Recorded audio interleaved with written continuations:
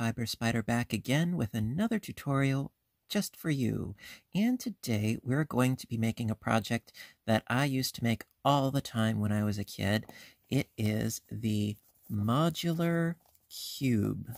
Yes, absolutely love these. They're actually surprisingly easy once you get the gist of what you're doing. Yeah, and of course, yes, it will take 6 sheets of square paper, all of course the same size.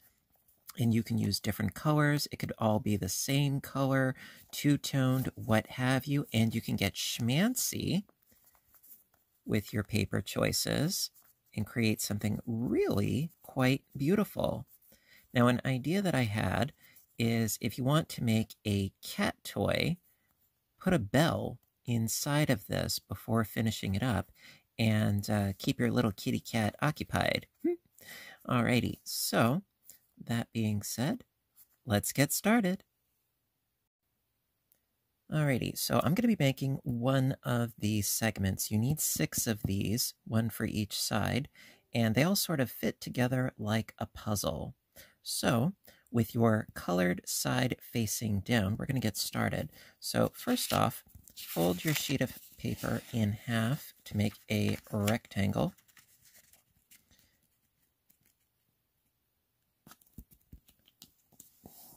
And crease. And then unfold. And we're going to fold the top and the bottom to that center line.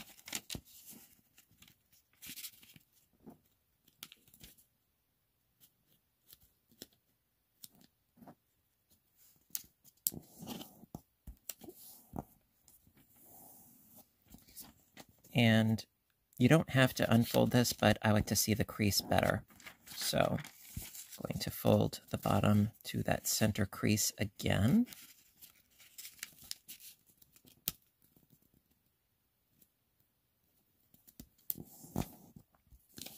Okay, and then fold that back down. And then flip your paper over. Now, there are 2 ways of going about this next step. Now, you could take this right side and fold it up, or you could take the right side and fold it down, and then the opposite on this side.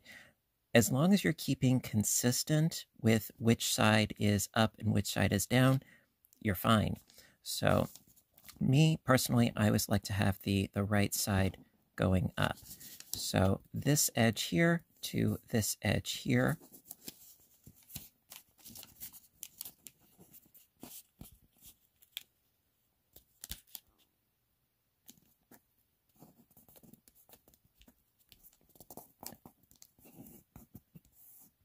And then this little triangle, fold along this crease up.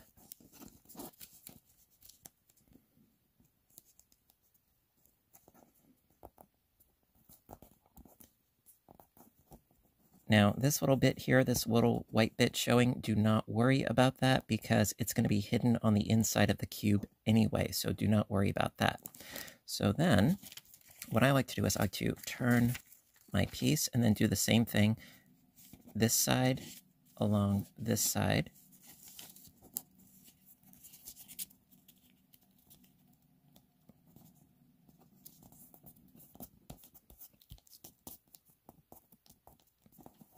And then the corner up again.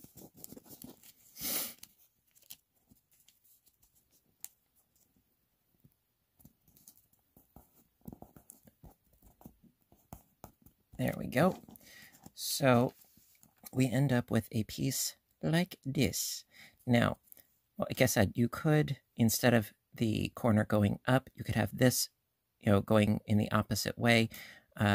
Just as long as it looks like this, whether it's oriented like this or oriented the other way, either way is totally fine. So from here, I'm going to fold this triangle in half. So it's this edge along this edge. So folding it up.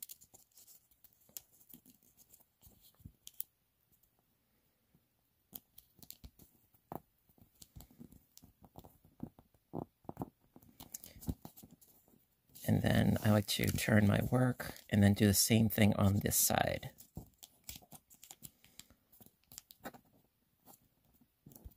Okie dokie. And believe it or not, we are finished with one of the segments.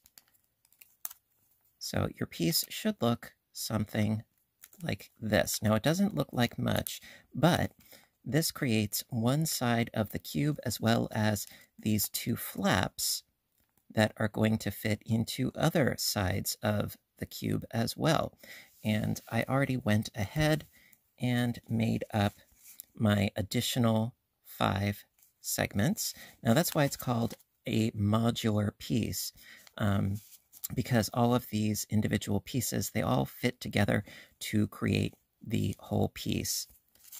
And I got a nice rainbow of colors going on here. And of course, you can use, like I said, all the same color, different colors, really whatever floats your boat. So now we get the fun part of fitting all of these together. So let's get to it. Alrighty, so once you have all 6 of your segments finished, I'm going to start with 2 of them. And so you'll see that you have an opening here and an opening here, and that is where we're going to insert our tabs. And like I said, it is sort of like fitting a puzzle together. So taking one of your tabs and insert it into the slot. Okay, so now we've got 2 sides, but of course we have to attach the other sides as well. So grab another one, and then you can do this really in any order that you like. It's totally arbitrary. So then take another, and then because we went into this slot, we're going to go into the opposing slot. And that is one finished side. So now we have an empty side here and an empty side here, and we've got all sorts of flaps going on. It can seem a little bit daunting. Just be patient and don't forget to breathe. Breathing is good.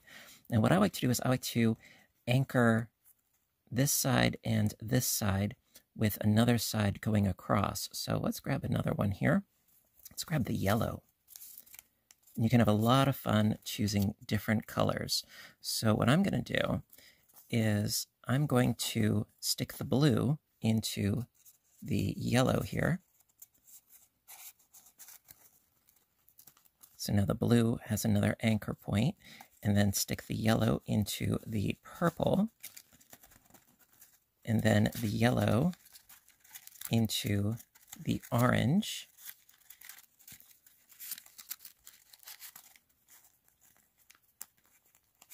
So now we've got almost 2 sides completely done.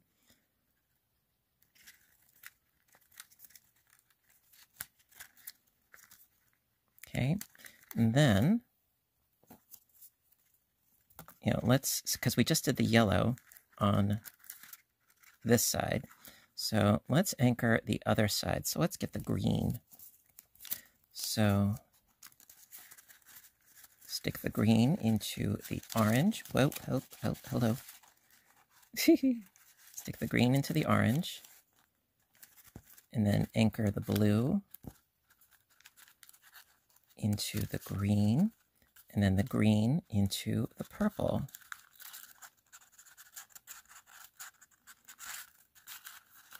We only have one more to go, and you can sort of tweak this as you go and clean up the joins, the corner joins. So we've got the blue side done, the orange side done, purple. So we've got this one left. So I find it helps if you sort of coax it open a little bit more. And at this point, this is when you would add something inside, maybe a secret message or a stash of cash or a bell for your cat, really whatever, It's not the kind of project that you want to open and close repeatedly, but I would say it is definitely more of a puzzle box, if you will. So then going to finish this up by sticking the pink into the green. And then going to go over the top, making sure not to interfere with the orange and the purple. And going to stick the pink into the yellow.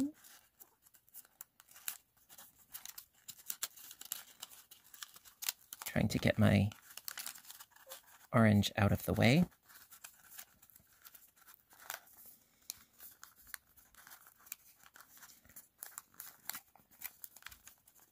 Okay, so now at this point we just have the two top flaps left. So going to scoot and finagle. So sticking the purple into the pink and the orange into the pink.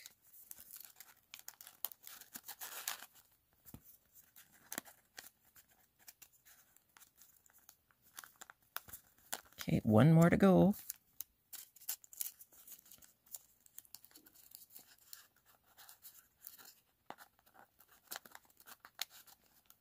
And ta-da! Success. And then, of course, like I said, you can sort of finagle the corner joins, make sure that everything looks nice and crisp. And also, you know, if you want to, you could string a couple of these up at one of the points, make a really interesting mobile. Definitely. You know, they're a lot of fun. And I brings back memories. Let me tell you, I used to make so many of these when I was younger. And I guess that says a lot about me. I don't know. So, a modular origami cube. Love it. So listen, everybody. Thank you so very much for watching. I hope you enjoyed this tutorial. And there will be, of course, more to come. You know, whether it's, you know, animals or boxes or what have you, I definitely would like to do more of these. So if you enjoyed this tutorial, please give a little thumbs up button down below. You know that I appreciate your appreciation as always. And yeah, so listen, everybody, until next time, I want all of you to stay inspired, stay folding, stay caffeinated, and please, stay safe. Take care of yourselves and each other, and I will see you in my next video. Bye for now, everybody, and have a great day.